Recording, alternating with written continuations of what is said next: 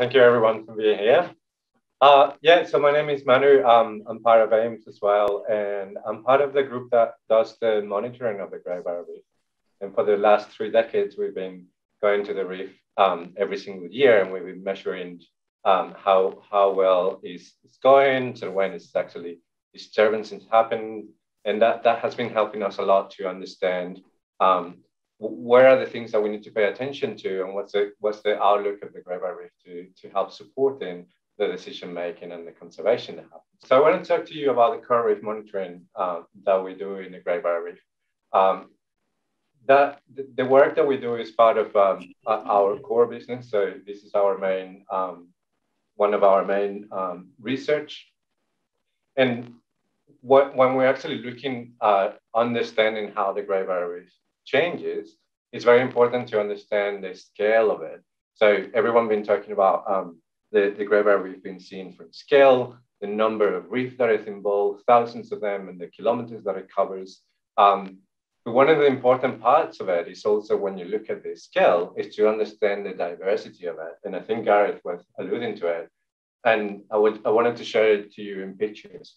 The Grey Barrier Reef and the coral reef in the Grey Barrier Reef are enormously diverse. Not only just the coral species that live there, but it's also how the reef looks like and how variant it is in terms of the composition of different coral species, but also soft corals, fish, and all the diversity that actually becomes part of the Grey Barrier Reef. So that immediately poses a challenge. So how are we going to actually understand how the reef is changing and how we're going to reflect that back? Because there's a lot of changes. There's a lot of different individuals will behave differently. So we have to really account for all these different combinations of organisms in across the Grey Barrier Reef. And how we do that is that we go to the reef every single year. We spend like about 100 to 150 days of the year right on the reef, and we collect a lot of images. So that's one of those metrics that we use. And those images are like the ones that you're seeing right here, is the images that help us to actually dive deeper into what different organisms are the ones who are part of the seafloor.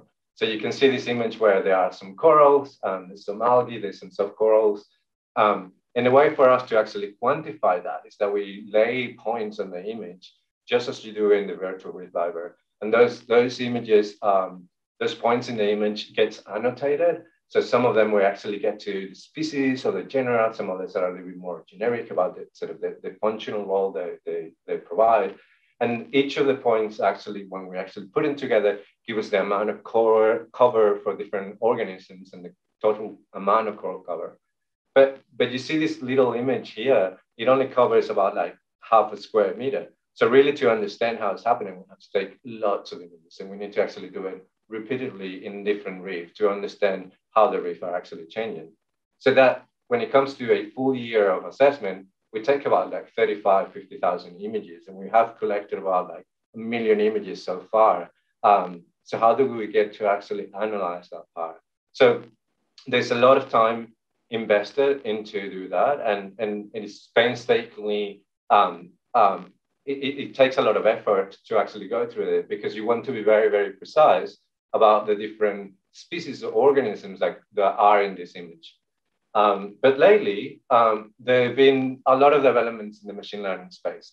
And machine learning is actually a whole field in computer vision and in computer science that is evolving quite rapidly. And it's also often referred as artificial intelligence as well, because what we do is actually provide the machine some information, and the more information we provide, the more the machine learns about it.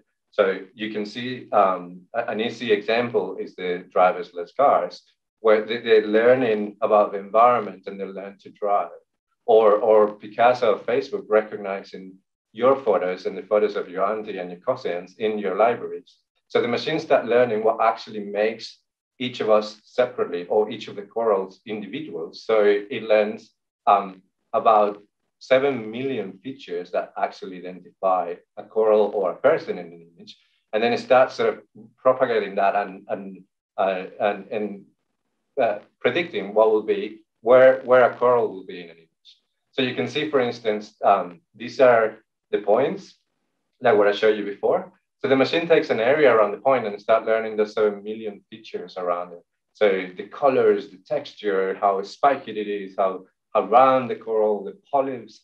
And then when it actually put it all that together, it comes out with a probability. Oh, well, it's likely that this is this type of acropora, or it's likely that it's this type of soft coral. And that information actually starts sort of labeling all the images. So the machine can actually go through images 700 times faster than what we can normally do. And it's very, very accurate.